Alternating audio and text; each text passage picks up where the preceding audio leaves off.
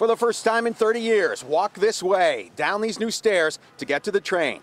The commute just got shorter for producer Data, who lives a few steps away. Yes, I don't have to walk through Arlington, down Fulton, all the way around. And it's cluttered over there anyway, so this is better. We can just walk in right here. This is great.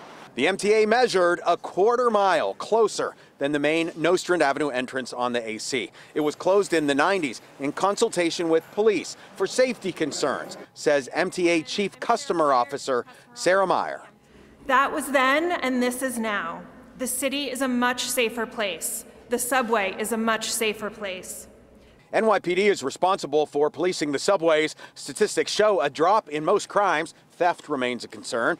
Also, there have been several cases of people pushed on tracks, and there are questions about how to reach people who have mental health issues. NYPD Chief of Transit Kathy O'Reilly has a new approach.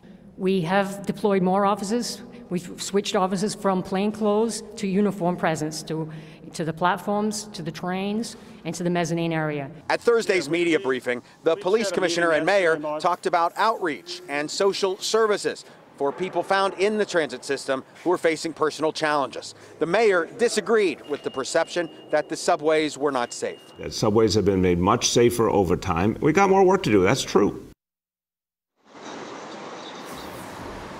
Another new set of stairs and bright, freshly painted mezzanine is across Fulton at Bedford.